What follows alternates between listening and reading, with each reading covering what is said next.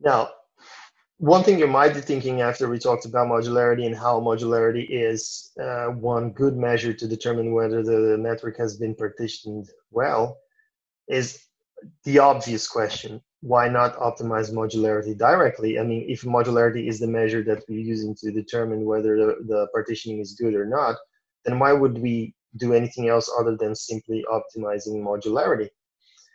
Well, because first of all, it's very hard. Compute modularity perfectly would require an absolutely untreatable amount of operations if we wanted to actually find the absolute maximal modularity. However, it can be approximated. So there are algorithms for approximating, and unsurprisingly, it was also proposed by Newman. So it came slightly, I think, like 1 or 2 years after the first one, and it's that's not really the official name. I call it Newman's fast algorithm because that's all he calls it in the title, like a fast algorithm for community detection. But it came slightly later than the first one, but it's important to understand that it's really fast. First of all, it's really geared towards the optimization of modularity as a cost function, but it's also not as good as the previous one in terms of the actual precision of the partitioning, right?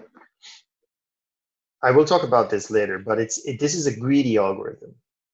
What does it mean to be a greedy algorithm? It means that at every iteration, we are well, in a sense, well, anyway, it's a greedy algorithm that at every iteration we're choosing the best solution that optimizes the modularity, and then we're using that solution, and then we go to the next step, then we do it again. We take the best possible step towards the maximal modularity, and then we go on. So in a way, it's like iterative optimization that you're used to, right? Like even when you're doing gradient descent, there's no gradient descent here, but even when you're doing gradient descent, you're kind of doing the same thing. You're taking one small step towards the minimum of the cost function, then you update the problem a little bit, then you take another step, another little step, and so on.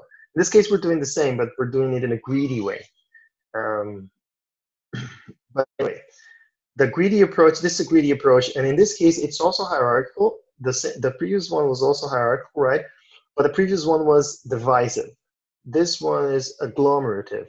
So this one is very, very, very much like the hierarchical clustering that we saw in the first lecture, where every node is in its own community at first. So you have as many communities as nodes in the network. And so we're building the dendrogram bottom up again. In the previous algorithm, we were building the dendrogram top down by splitting, right? That's why it's called the divisive algorithm. In this case, we're again back to the initial proposal of the clustering, and we're building it bottom up again. So basically, the idea is incredibly simple, right? Every node starts as being its own community. So we don't talk about nodes anymore, talk about communities, even though in the beginning they only have one node each. Then we merge the two communities that improve Q the most. So it's this idea that at every step we're going to choose between all possible edges of the network between communities, what is the one that will improve our cost or our modularity or our quality the most. Then we merge them into one new community that now has two nodes. And then you have to update the adjacency matrix of the graph to reflect the merged communities, because now since we merged two nodes into one community, that community has edges that go out to all the nodes that were the neighbors of the original two nodes that we connected, right? So since we put these two guys in the same place, now basically this one community that we have, that let's call it like a super node of the community, it has edges going out to all the neighbors of the previous guys who, were already were connected. They had neighbors. That's what I mean.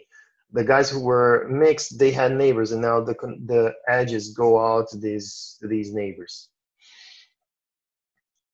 right? And then and also you have to that's something that's a little bit different than we're used to. You also have to count the number of edges that are within the network, because these two guys that were merged, they for sure were connected to each other, right? Because we merged them, and you can only merge two communities if they're connected, because if they're not connected, they will never improve the modularity, right? So when you merge in step 2, when you merge the two communities that improve Q the most, you don't go through all pairs of nodes. You only go through the pairs of nodes that, because that's what you care about. So then you have to, every time you do this update, you have to update also the number of internal nodes in the community, which is not something you do usually with nodes, because nodes usually don't have edges that points to themselves, but in this case they do, because the communities have edges within them. So it's just make sure that you have to update this also at every step. Then basically you repeat 2 until there's only one community. So again, like the previous hierarchical algorithm, you just go back to 2, and again merge the two communities that improve Q the most. But and just of course remembering that now we have updated communities because of the communities that we joined in the first step, in the previous step. And then you just keep doing that. Merge two communities, update all the possible like edges and internal edges, external edges, everything. Go back again, find the two communities that improve Q the most, merge them, and so on until there's only one community. And then again, you have just built the dendrogram from the top. And this is the algorithm that you will implement next week. Now, check the PDF of weekly exercise 3, and because there are more details about the algorithm. It's not just this, and also if you have doubts, also check the paper, because the paper has even more details, right? For example, the step when you're updating the adjacency matrix of the graph, that step actually you don't have to go through all the edges of the graph, because for example, if you have two nodes that are like not connected to the two communities that you just merged, you don't have to care about them, because nothing changes for them, right? It only changes for those nodes that were actually connected to the two communities that you just merged. That's where let's say where the graph changes. But everyone else who was completely unaware of this change, you don't have to worry about them. So it's not like you're updating the entire matrix at every step of the process, because you don't need to. So this is something you should take a look, or else it's going to be quite slow, the algorithm. And the idea here is that it's really fast, and it is actually really fast.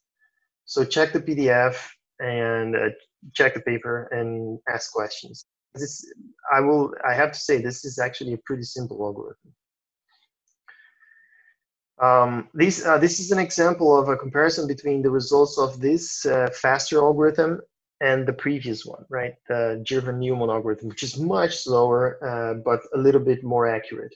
So you can see that here the green squares are the actual like slow algorithm, and the blue little circles with some little, let's say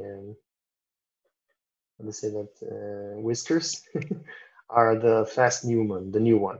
Now you can see that the x-axis here is the number of intercommunity edges per vertex. So basically it's like how many edges exist between communities. And the less to the left, the less you have, the clearer are the communities, right? So because if you have very tight communities with just a few edges between them, then it's like an easy problem for an algorithm, because the communities are very clear, right? So up to, I don't know, here up to like 4, 5, 6, I would say, even up to 5. Basically, both algorithms are very good.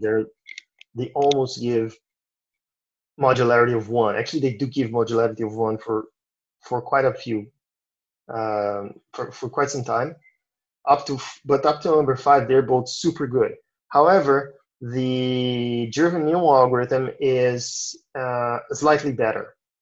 It's so, like, it's almost nothing, but it is slightly better. You can't even see it actually, but it is slightly better. And then here, for example, you can see that the fast new one kind of gets down a little bit and gets a little bit worse, but it's just so little worse.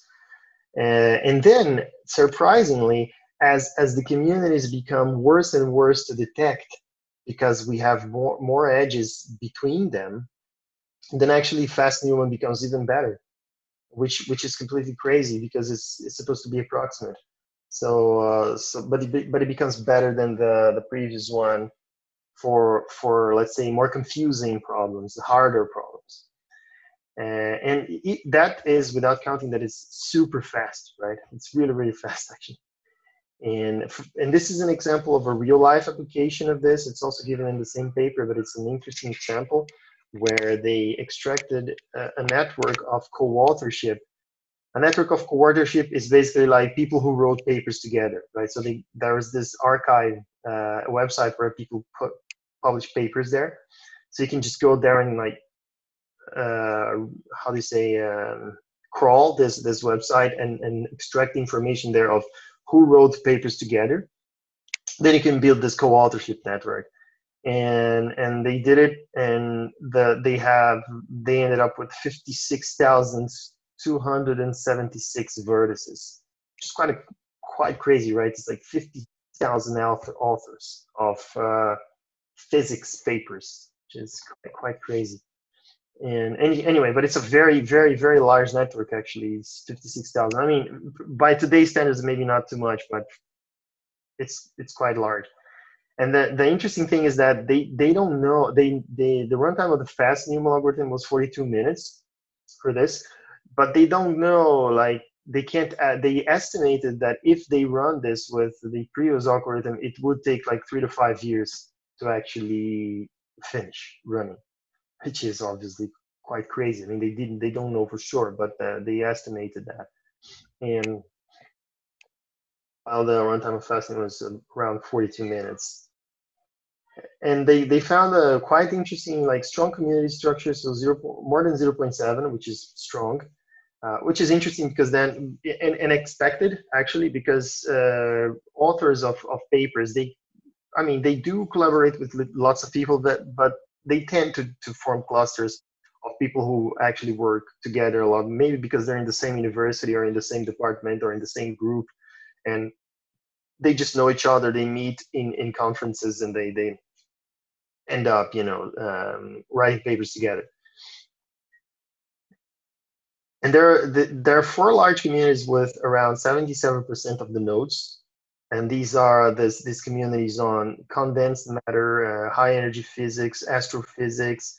And this one is also condensed matter, but let's say in a slightly different subject, plus 600 other smaller communities that they didn't really show here. So these 4 communities account for 77% of the nodes, which is a lot. Like, it's a very strong community structure, right? Most of the nodes by far are within 4 communities, and then there's all the rest. And the cool thing about a hierarchical algorithm like this one is that you can do this interesting analysis of taking for example, choosing a certain cluster, this one with 9,350, and then just expanding that, and you can keep on going into that, right, in the same way that you did with the previous one, because it's hierarchical, right? So it's interesting that you can zoom in like that, and then this is the sub communities within this big community. And then if you take one of these sub communities of 134 vertices, you can still see, like, the algorithm is doing really well, right? It's a fast algorithm. It's supposed to be approximate, but it's doing really, really well. I mean, if you look at the layout of the network here and the color where the algorithm actually split these communities, and you can see it looks pretty good. And this is a single research group, and it happens to be the research group of the author of the paper. So, it's something that he's familiar with, so he could check and see, yeah, this makes sense. But you can see it's incredibly good, this one algorithm, even though it's super fast. And this is the one you guys are going to implement. So good luck with that. And I hope it's not really that complicated.